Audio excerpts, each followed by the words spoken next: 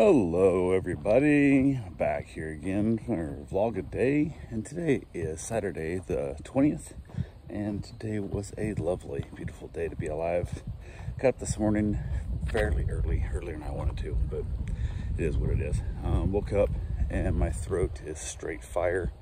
My nose is feeling all congested and shitty, and it feels like I did before I left, and I'm wondering if it's like a weird adult onset allergies or something. I feel like, I don't know if I'm allergic to my house, I don't know if I'm allergic to Florida, I don't know what the hell it is, but by Wednesday up north, I started feeling a lot better, and my congestion went away, throat stopped hurting for the most part, and I get back here, and first night, and I did have the ceiling fan blowing on me on medium instead of low, which sometimes, I used to be, I couldn't sleep with the ceiling fan at all to dry my throat out.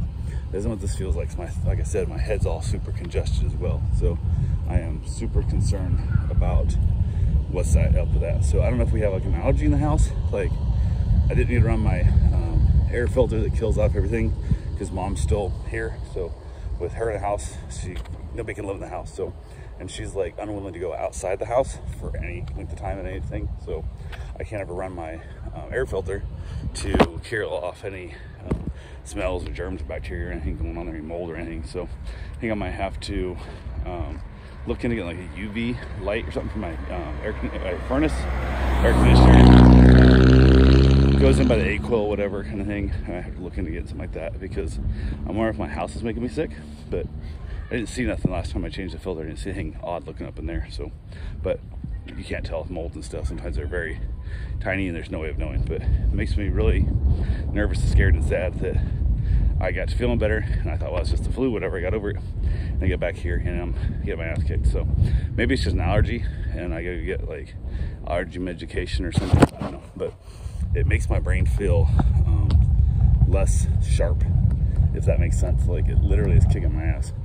So yeah, who knows. But got up, went outside, was able to jump in the hot tub, got my little soak on right there, which I turned the temp way down when I left because I thought no reason to heat the hot tub. I'm gone all week, and then I had mom turn the water up yesterday, I think it would have been. So, or day before, I don't fucking know now, whatever it was.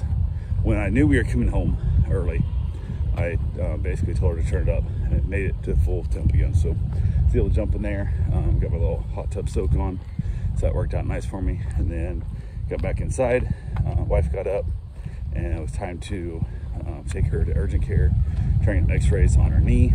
And there's one much farther north that has x-ray all the time, I guess, whatever. And then the one here local to us sometimes does, sometimes doesn't have x-ray techs, whatever. So I said, hey, why don't you please just call them and see the x-ray tech, because for the most part they do pretty good here, and it'll save us a lot of driving time and whatnot. And I'm clearly the one driving her, which I don't mind, but just call and check. Less time she has to ride in the car because she's running the car all week and whatnot. So called, they said they had the x-ray tech there for good. So went and talked to the pharmacist there, the I guess urgent clinic, what do you want to call it. So went there, chilled out in the urgent clinic, got her saw by the doctor and filled out everything stuff. They ordered x-rays, went across the hallway, got x-rays, and got back in there, and he claimed on the x-ray he didn't see anything broken. So which x-rays don't do the best examination. Like, it's MRIs and all the CAT scan. There's all kinds of better stuff out there. But he said from the way her pain presented to him, the way he was pushing on it and pulling on it and twisting on it and all that stuff, he thinks it's a really bad sprain, which is very possible, or a torn meniscus. So he said, well, give it a week, and then if this right here, then come back and we'll check for this other stuff if it's not. And I'm like, okay.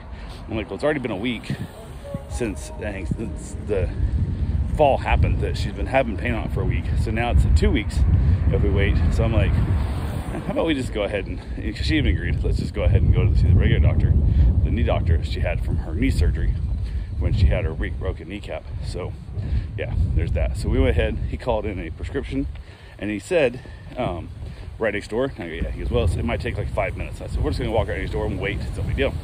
He said, cool. So we went next door, got there, they checked, didn't have anything for her. Waited a little while, checked, didn't have anything for her. Waited a little while, checked, didn't have anything for her. Then the pharmacy asked us to go back and check if they'd sent it over yet. Thinking maybe it got lost in the interwebs. Let's get back in there, talk to the lady at the front desk, and she says they called it into Walgreens. And I'm like, why would you do that? Like, we were supposed to be here. And she goes, well, I was supposed to be clarified there. I'm like, oh, we never use Walgreens for anything. Like, we always use here. And anytime we're here, we always use next door. And I had forgotten at that moment. So I was so like, God damn it, just get the prescription filled. Like, can you cancel Walgreens and call it back into here because we're already here? I'm wanting to get my wife home because her leg hurts and he twisted and pulled out a lot. So I'm trying to get her home. I'm trying to be nice to this lady. So I'm like, well, can we update our policy right here that it always goes right next door? She goes, well, that should have been done in the room. I'm like, well, do I need to walk back in that room with you so then I can tell you to update it for future experiences? Because we clearly did not say Walgreens here. And we don't know who did. We don't know when it was ever said Walgreens because we always go next door. And then after I basically with the house, she was pissy. And she said, well, it could take an hour. I'm like, why? Well, they got to call out to Walgreens. They got to cancel it. They got to be able to put it back on the shelf. And then I'm like, it's been 7-8 minutes. Like, it's not been long. Like, I know Walgreens. There's no way in shit they pulled this yet. But apparently she wouldn't even call it in next door until Walgreens actually canceled it and put it back on the shelf. I'm like, what the fuck are we doing? Just goddamn it. So I told my wife, I'm like, hey, let's go ahead and just take you home.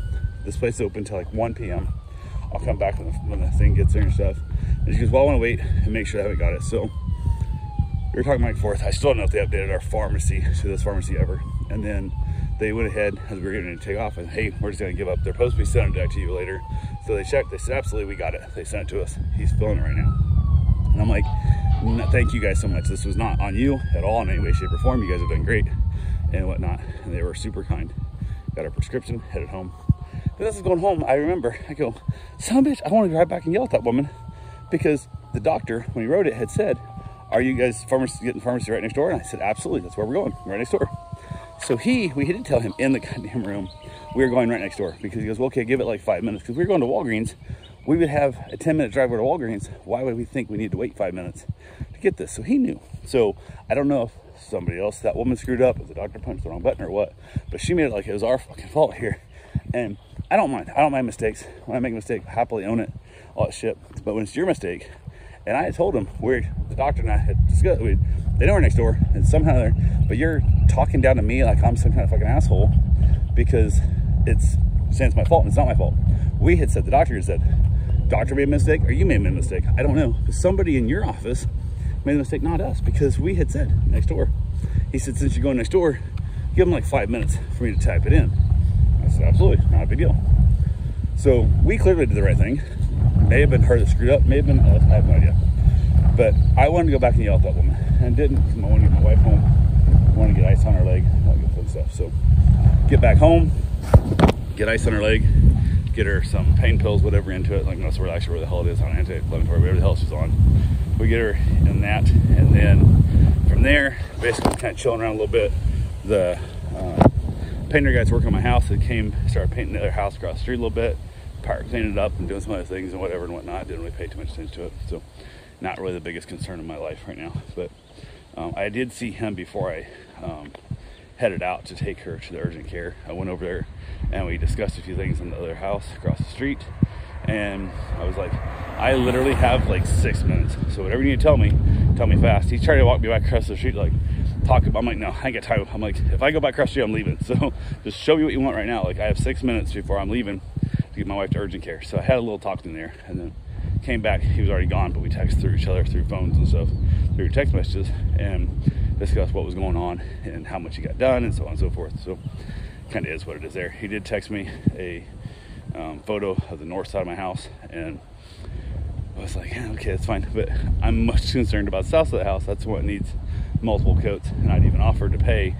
a couple $100 extra, whatever it needed to be, to put an extra coat on that because the south side gets its ass kicked really, really bad. So I don't know if it'll happen or not, but who knows? We'll see what happens. So, but yeah, we checked there and then got back to the house. Wife just kind of resting around and stuff, and all the good fun stuff that comes with being injured, lack of a better term. And from there, we were talking. She offered for me to go to the Tom and Danny event, and she said she was not up to it. She did not want to go.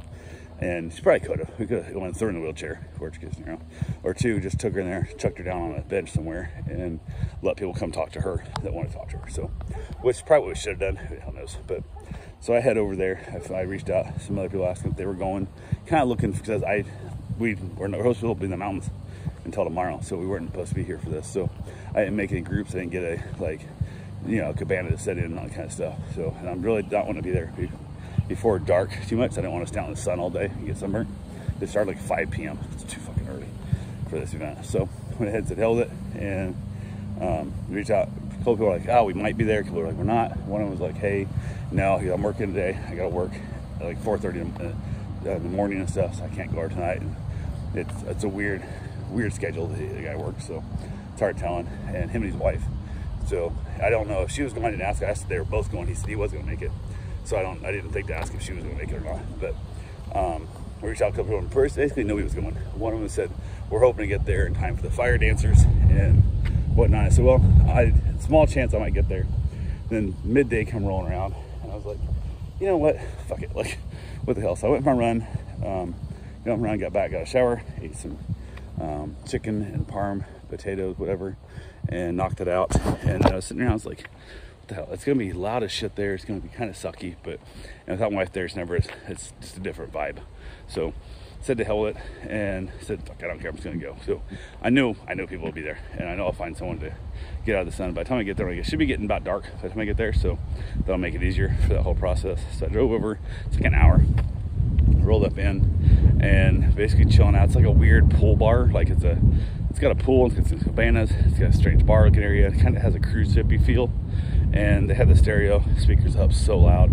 And the guys, Tom and Dan, were like on the mic doing like a limbo contest and stuff. And it's so loud. Like it sounds like they're screaming in your ear the whole time. So anytime you're trying to talk to their friends, you're not yelling at them, trying to talk to them, trying to talk with the speakers. And this place has speakers everywhere.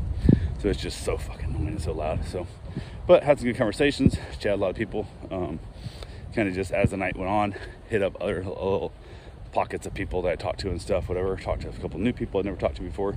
It's always kind of interesting. Just kind of do my thing. So, but I'm more of a long conversation type person. Like I'm not the one just, I don't know, I just more of a long, boring conversation kind of guy. So ended up having a couple other people stop by and chat with me as I was standing over kind of away as far as I get from the speakers where I was standing. So then I ended up seeing a couple other people, Jimmy, Tori and stuff. They were there, talked to them. Ended up talking to one of the hosts of the show's wife and chatting her a little bit. And I'm like, we were talking, and he's training for a triathlon. Turns out she's also training for a triathlon, but she doesn't want to tell anybody because she's like afraid of like not completing it and failing, and then having everybody know and everybody kind of giving her a hard time and stuff. So we talked a lot about that. It's funny because she's kind of a little bit of a big deal at this event. Like kind of thinks it's the whole wife, the host, and whatever. But we were chatting quite a bit. And we were like, what the hell? And like her legitimately really good friends are like right there at the table and we're all talking and stuff. And she goes, what are you guys talking about? And I'm like, oh, we're talking about doing drugs. And just like weird shit. So I couldn't tell him we're talking about her doing a triathlon because she doesn't want you to know she's doing a triathlon. So I can't tell you, like, she don't want me to tell you what we're talking about. That sounds fucking weird. And they're going to bug the shit out of her afterward and stuff too. So I'm just like making up every time. Like, I'm like talking about moving couches for like, and someone's like, oh yeah, we were just moving and stuff. It's so funny. Just kind of like making up shit. I was like, what are you guys talking about? And I just make up new shit. And she would start laughing at me because like, she didn't know what to say, what we were talking about. So I just kept lying about what we were talking about to everybody, making fun of that. She's like cracking up. She goes, where'd you come up with moving couches? I'm like, I have no fucking idea. But it was good. So we talked about, actually I'd reached out to her. She was looking for somebody to go to an Aerosmith concert with her. And I told her I would happily take her. And I said, I rarely ever drink. So I'll get you home safe. There's no worry about that crap and everything else and stuff. But because her husband he has like resting asshole face. And he just looks like he's never having fun on anything ever. So, and she doesn't want to be with somebody there not having fun. But I've known her. I helped her when she was a real estate agent that I used when I sold the house in Orlando years ago. I actually met her, the wife of the podcast I listen to. I met her before I met the host of the podcast. So I've known her basically ever since I got down here to Florida. I met her before I met Tom and Dan even. So, but yeah, we talked and chatted a little bit and stuff. She's good people. I like Crystal a lot. She's a lot of fun. But it was so funny that we're talking about something that I can't tell her, like really good friends right at the table, what we're talking about, because like she don't want them to know. So it was kind of funny, but yeah, it was interesting. So we chatted a while on that, and then ended up hitting up, talking to a bunch of people, and a couple of people asked me my dog business, all kinds of just random stuff. So, but yeah, it was an all right night. My buddy who was had to work 4:30, he did show up. Him and his wife were there. They hung out for a while on that, and then he had to take off early. And I basically checked. I didn't drink any alcohol at all. So made sure that I talked to before I left. I'm like, hey, if you guys need a ride anywhere, if you need a driver, I'll happily do that. Come back, get the vehicles next day, whatever. We can figure it out. But everybody said they were good. So at least did my attempt. But if somebody was drunk enough to, get DUI or kill somebody, whatever, I didn't have that on my conscience. I at least tried to make that stop. So didn't have to worry about it. So yeah, got back home, kind of that long drive at night. I'm like, what the hell? So I got here, talked to my wife for a bit, let her know kind of how it all went and whatnot, kind of had just a little conversation. Then went outside, had myself a cigar, and enjoyed for the most part, beautiful evening. So all I got for right now. I will talk to you guys tomorrow. Have yourself a safe, wonderful day. Thanks for watching.